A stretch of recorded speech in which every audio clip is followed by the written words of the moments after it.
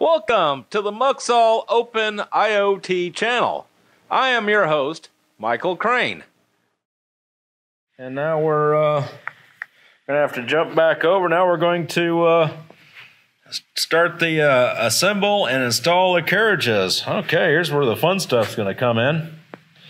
Let's see here. I usually read ahead, but I didn't this time. So I guess I need to go ahead and lay all this stuff out. Make sure we have it. I'll put it on the table over there, and then we can get started. So I will try to do this while holding on to the phone.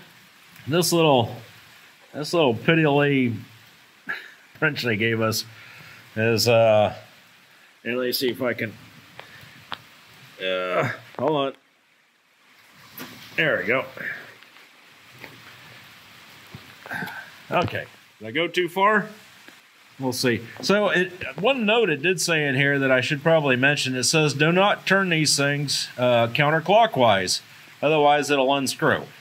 So you want to keep turning. If you go too far, kind of like, I don't know if I'm too far or not. It's hard to tell looking through the phone. But if you go too far, you just keep going clockwise, right? And I'll do these. I'm going to do the rest of these. I'll do the other one off camera. And then this one right here, I'll be back. This is the Z Plus. Okay, I went ahead and finished the right one, or Y2, and I was gonna do this one. I put this little bitty wrench on that thing, and I couldn't budge it.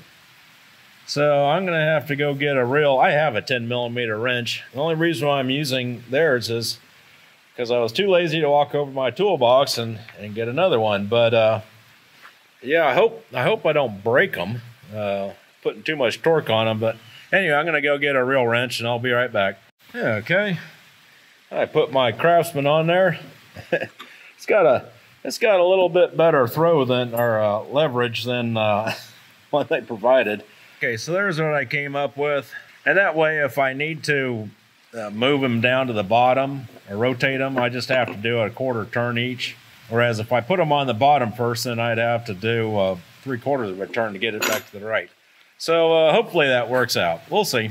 Okay, so the next step is, well, actually we skipped the next step. So prep the Z carriage. We're going to go to pages 6 and 7, and here it is. So skip pages 20, prepping the Z. Okay, so I guess the first step is we're going to attach the X motor to the Z Plus.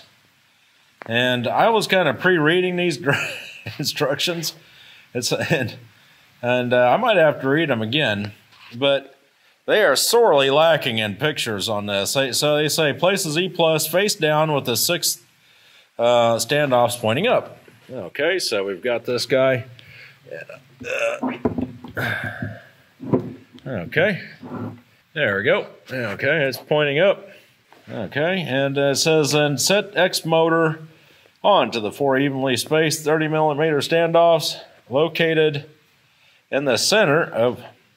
And sorry, I keep moving the phone. There's a stupid icon right in the middle of what I'm trying to read. Anyway, it says set the X motor on the 4 evenly spaced standoffs located in the center of the Z Plus between the Z motor and the idler. Make sure the motor pulley is directed towards the carriage plate and the carbide 3D label points up. Okay. So here's our motor. Oh, sorry. You can't see it, can you? Carbide. Okay. Okay, and so which way is up? Hold on.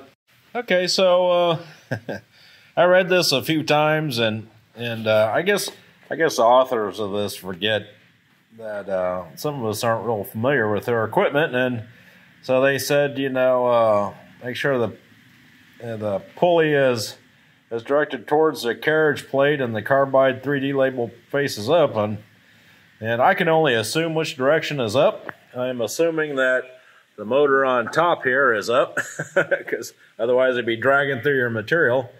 And yeah, this thing right here, this motor, I guess, just sits on these standoffs kind of like that. And even though it fits nicely, kind of like that, but I mean this, you know, this belt drive is pretty high, and I'm pretty sure it's supposed to ride on these tensioners. And so I kind of guessed it, you know, that was the way it was supposed to be. Kind of makes sense if you look at it, you know, like that, I guess, right? It lines up. And then I was flipping through the manual and on the steps I told you to to skip, and here's the X motor. Looks like it's mounted upside down. It looks higher than the old Z motor. And if you notice, there's no label right there. So the label on this guy looks like it is going to face the top. All right.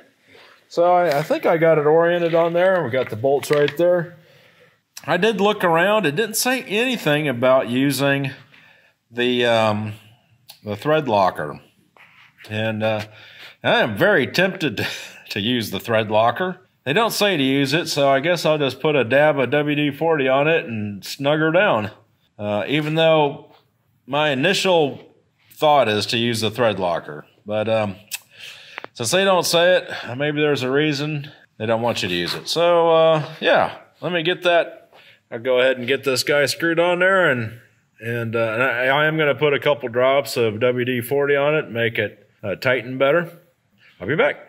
Okay, I put the bolts in, and I didn't tighten them up because I wanted to show you. I'm going to use I'm going to tighten this one a little bit, then tighten this one and this, and kind of do this cross pattern. I'm going to probably do that 3 or 4 times until I get it snugged down to where I want it. And I'm doing that so I don't put any weird stresses on this aluminum plate right here, this aluminum, because I have bearings in there, and if you like crank down on this one and this one's loose and then tighten it, it could possibly warp it. I don't know, being on those big standoffs, it might not, but anyway, it's just good practice.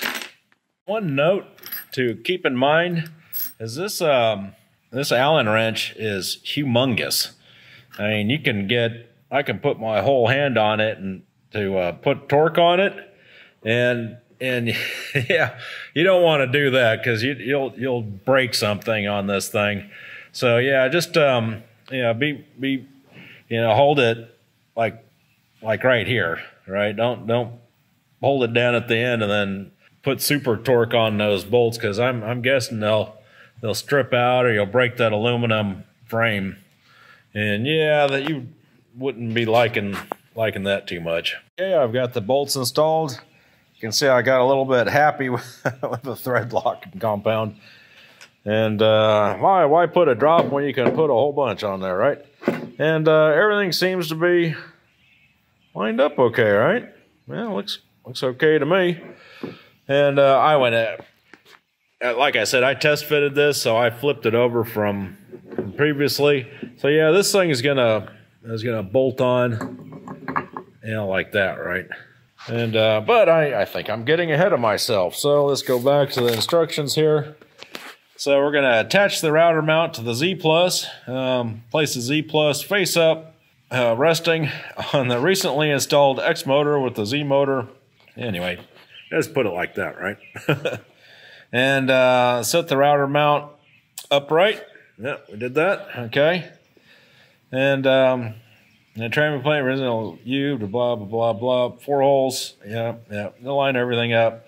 Use the little hex screws there that was for the tramming plate. It was in the bag with it. I had pulled them out. I actually found an extra one. I don't know what that little guy is. I haven't seen it in the instructions yet. Maybe it's still to come. But anyway, they're just little bitty 8mm socket head cap screws. It doesn't say anything about using. Use 4mm hex. Use a 4mm hex key to tighten up the socket head screws until it's fully tightened. Use to insert the 2.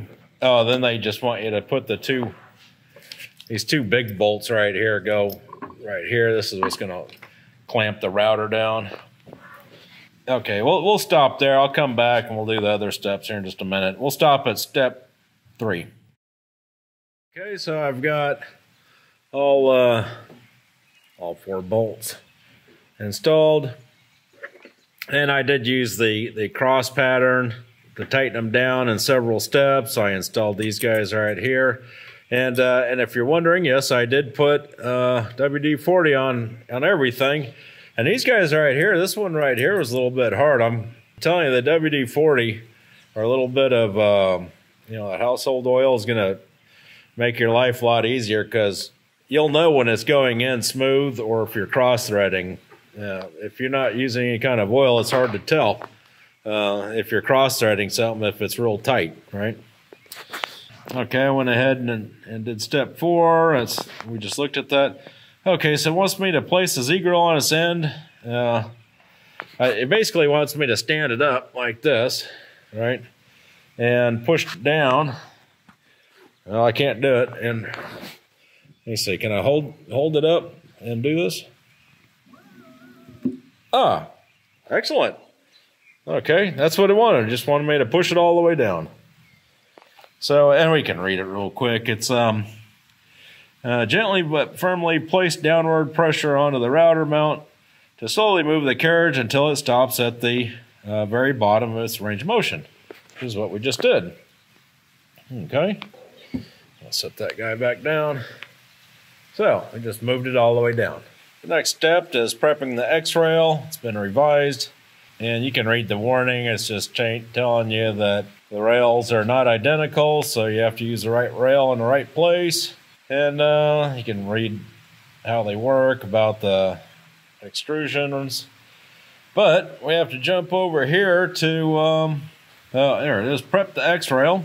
Really, there's no prep to it. It's just, they just want you to identify them, which we did in a previous step, I do believe. I mean, so I brought them up on the table here, give you guys a big picture of it. And so, yeah, this is the right rail, and the left rail, and the back rail, or the x-axis, right? So, yeah, it seems very redundant. And then the next 2 steps, just so we don't have to keep coming back to this, is to follow the steps. Note that the old X-rail has been replaced with an upgraded X-rail. And when we get to page 27, the XZ carriage assembly has been replaced by the Z+, right? Okay, very good. So installing the Y1 carriage. I wish they would just say left.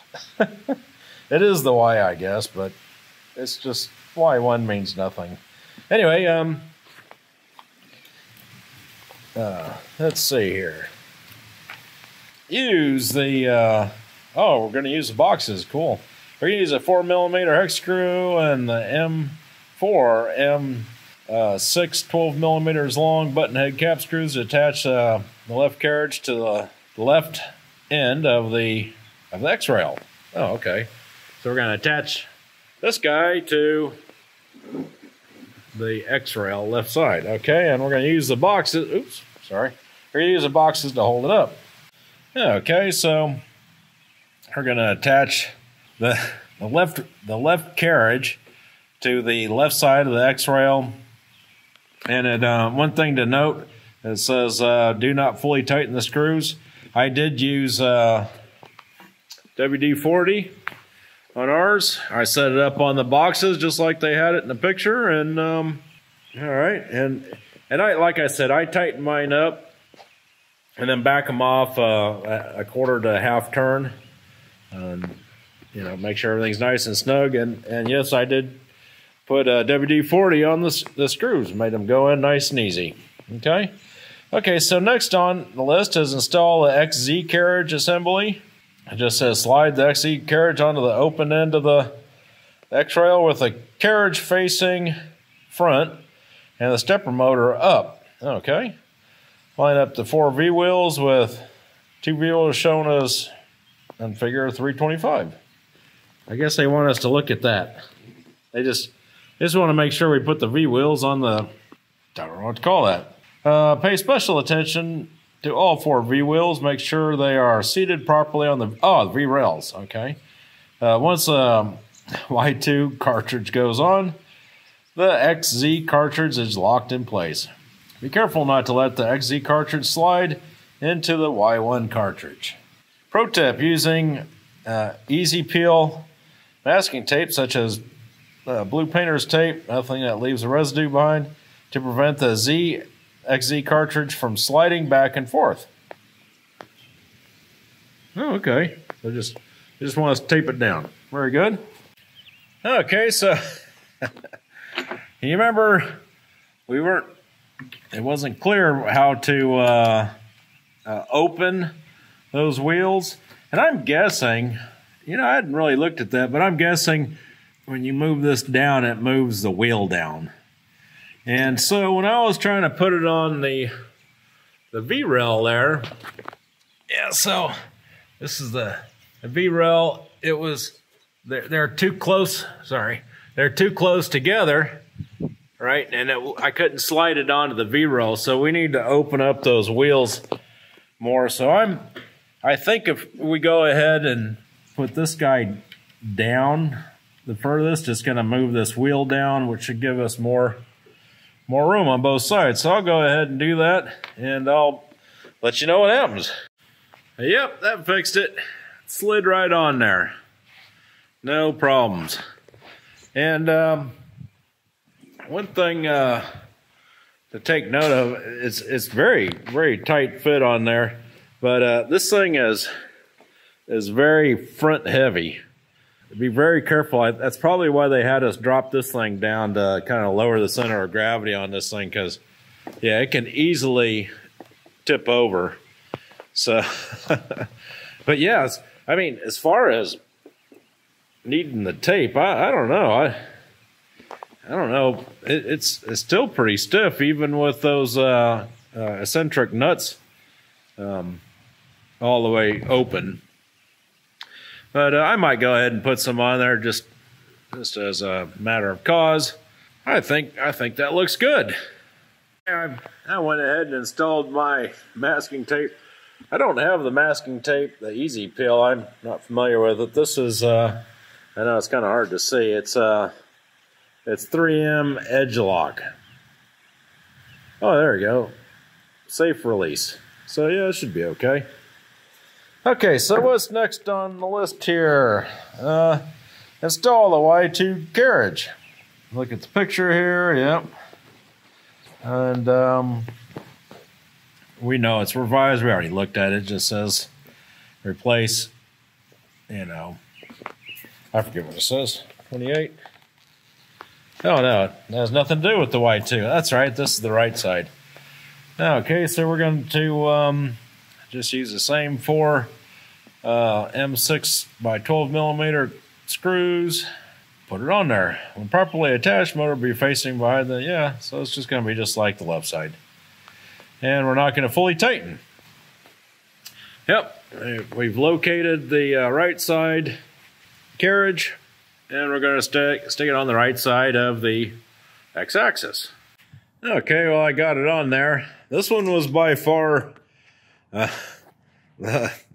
not the prettiest. I had to go ahead and add more masking tape to hold this thing down, because remember I was showing you how it was top heavy, and with me kind of messing around with this end plate, the right hand end plate right here, it fell over on me once, and so that I kind of strapped it down with some tape. But yeah, this guy had a little bit, besides the shards in there, had a little bit of an alignment problem. I'm not sure why. It's it's extruded aluminum. I thought originally it was just having problems getting threaded in, but yeah, that didn't go on too pretty. And even though they're not tight, it's almost like binding. So yeah, I can't do it and hold the phone. But anyway, these screws aren't tight, but you wouldn't be able to tell because you can't really move the plate around any. But okay, well, I just thought I'd let you know. And like I said, I'm going to clean up the other threads on these others before I go any further. So, okay, I just thought I'd give you an update. I'm going to see if I can show you. Yeah, so you see that shard right there? Yeah, that's what I've been pulling out. This is what I'm getting out of them, these little pieces. Let's see, there's another one there. Let's see if I can focus. Yeah, see it? And it was weird, it's like right at the edge. I don't know if there's, I can't really see it. Anyway, I saw this one in the light. I thought I'd show it to you. But yeah, that's a real problem. That's going to cause all kinds of cross-threading problems, because that little shard will just, make the screw divert in different angles, and then it just goes in sideways. And another thing they didn't do, and I think I read that they actually manufacture these things themselves, right? This isn't, something that they bought from China and it was just bad manufacturing. I mean, it could be. I don't remember, to be honest with you. But they didn't taper these holes any. Which, yeah, see that little shard right there? See, that makes starting a screw, I mean, you can't hardly start a screw with that. And what's weird is let me see if I can show you this. What's weird is they tapered these holes. But, but they didn't do the ends. And they're going to have, lots of people complaining about this. I mean, I thought about just going and getting, you can't really use a regular, I forget what it's called, to ream out the hole because of the gap in it. You have to use like a stone, like on a Dremel tool type thing with like a grinder, and just kind of just hit it a little bit. But yeah, that would take, it's like it's missing a step. They missed a step. And yeah, that's bad. And it's causing problems. I had problems with that big time, and I'm cleaning the other ones out now. But yeah, that's what I'm dealing with here. And so be careful with these things. Make sure to clean them all up before you try assembling them, because that's kind of that aluminum, and these end plates are kind of heavy. And if you're doing it by yourself, trying to balance everything, you're gonna, it's just, everything is just gonna turn out bad. This is where you need help, someone to help hold the plate while you're trying to get the screws aligned. Because especially without that taper, I mean, you have to get the screws started perfect. But you can see this one piece is a good example. So out of 4 holes, 3 of them have shards. And this one right here, I mean, I don't know if you can get a screw in there without, cleaning it up with this guy first. This thing basically has got like little cutters in it that will clean out all that junk. And that's what I've been using to pull out all that stuff. Okay, so first things first is round up all the required components and tools. It's revised on page 4, and there's page 4. It doesn't really say, it just says, this list has changed. And see figure A1. Okay, there's the new picture. Here's the old picture. Sorry, there's a glare there. Here's the old picture. And so I kind of went through this list. We can go through it real quick. Let's see, we've got the X-axis sitting on top of the boxes, and sitting on top empty boxes, and then we've got the Y carriage left, and the Y carriage right, and the let's see, where are we at on this list here? Okay, the Z plus, and that stepper motor. What is that? That's G. Sorry. G, that's an X-axis stepper motor. And one of the things I noticed is fairly annoying. So this came, all these parts right here came out of the same box, which was marked E, and inside it had bags labeled A, B, or things labeled A, B, and C, and on here they've all been relettered.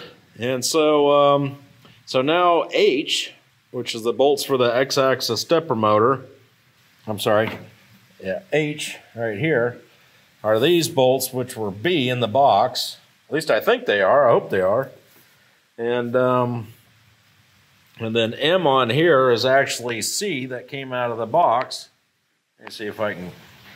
Sorry, there's a glare going on. Yeah, so that's, which is now M, you know, the tramming plate. And then now it's relettered all the, you know, Loctite and all that other stuff. Anyway, I think we can figure it out. So there's a Loctite. There's these, what is N and O there? N and O is, oh yeah, the mounter adapting ring and the router mount.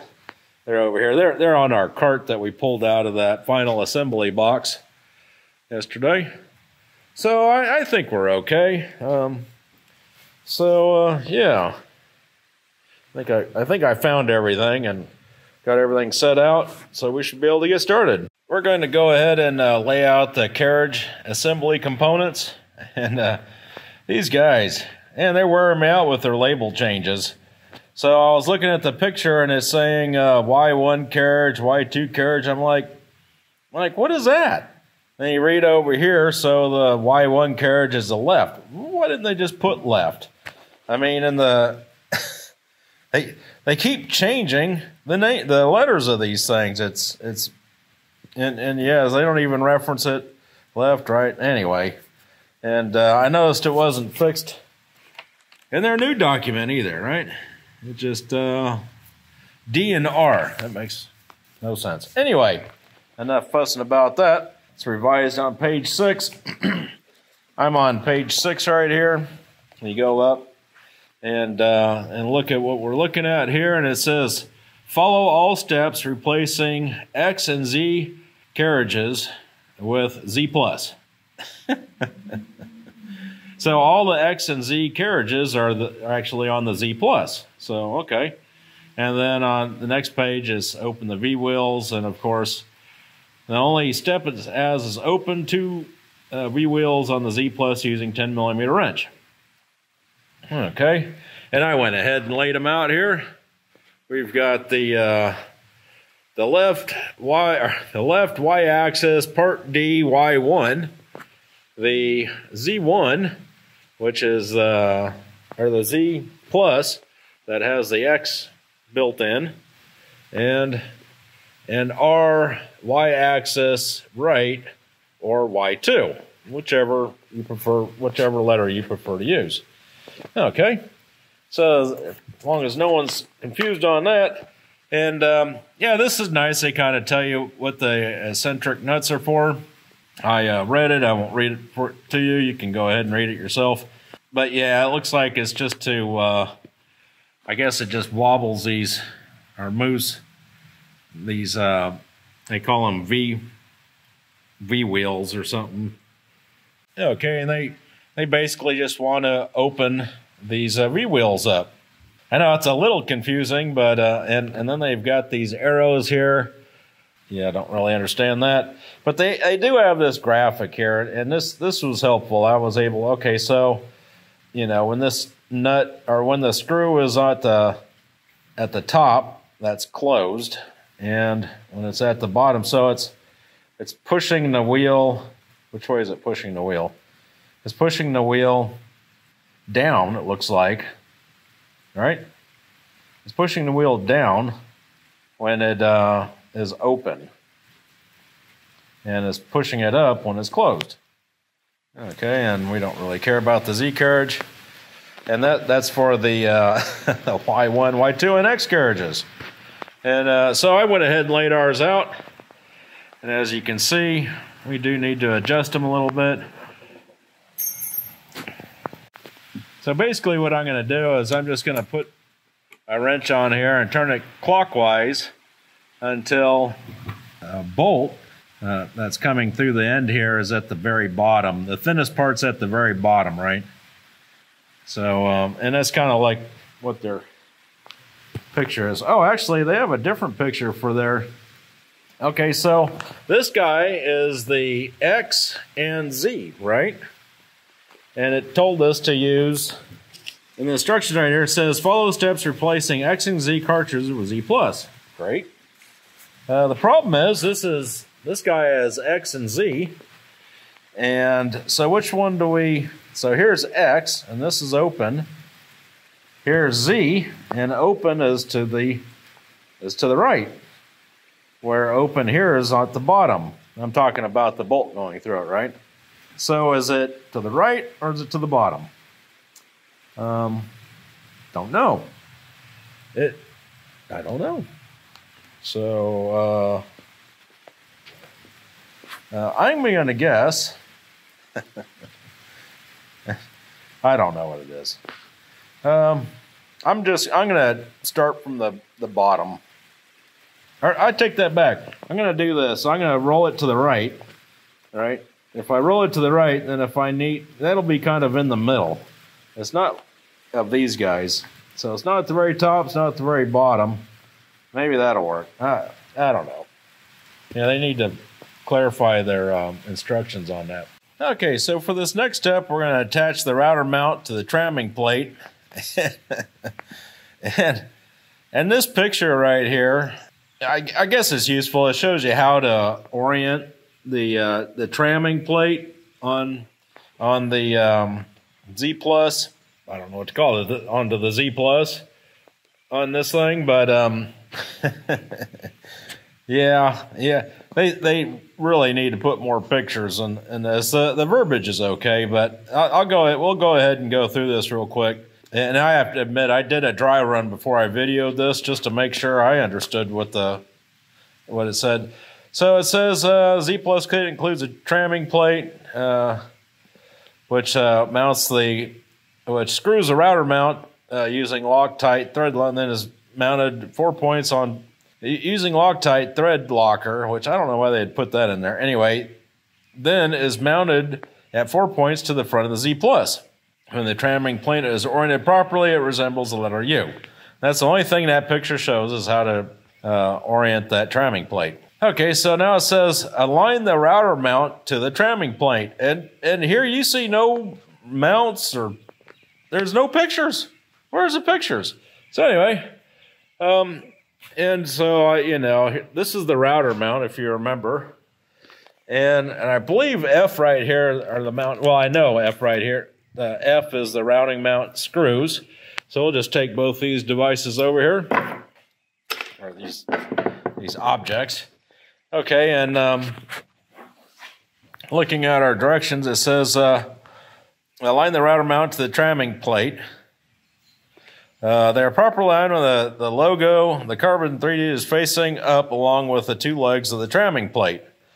So they basically want like that, right? So the two legs are pointing up, the logo is pointing up, and we can just flip everything over here. Let's see here. Oops. And it goes like that, right? All right. And let's see here. Let's see, add Loctite thread locker to the routing mount and the two M5x16 button head cap screws. One drop for each, that's all that's needed. And that's these two screws in here, right? Not the big ones, the short ones. And we'll do that here in a second. And it said, and then use the 3mm hex key to tighten everything up to the tramming plate, fully tighten. And be careful when you're tightening. See this? Here's the. This is another warning. Here's the 3mm Allen wrench or hex key, and it's got a big handle on it. So yeah, That's probably what the thread locker is for, is so you don't crank down on it and it stays tight. Because if you crank down on it and strip this thing, you're going to be hating life.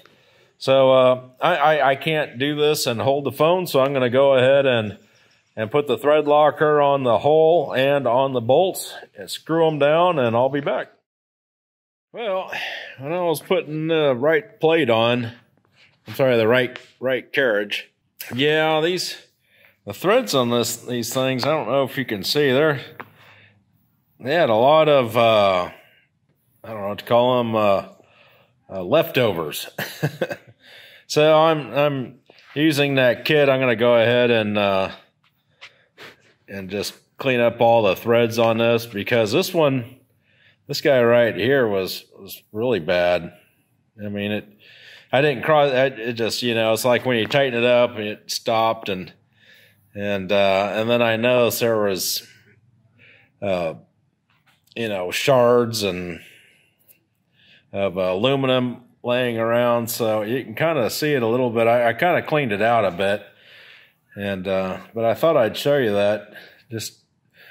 I probably should have done the other side. The other side wasn't too bad. You could tell it's like when you tap something and there's leftover pieces in there, shavings. That's the word I was looking for. There's like little leftover shavings. I probably need to be cleaned out. But anyway, I'm going to clean them all out. And I'm probably going to do all of them, just so I don't keep running into this problem. So anyway, just thought I'd let you know. Don't forget, you can support the Muxall Open IoT channel by donation using a credit card and PayPal, or by purchasing products at the Muxall store. Details and links are in the description under this video. Well, that's it for this video. If you liked the video, give it a big thumbs up, that helps, and hit the subscribe button, that really helps. If you have any questions or comments, post them in the comments under this video. Thanks for watching, and I'll see you next time.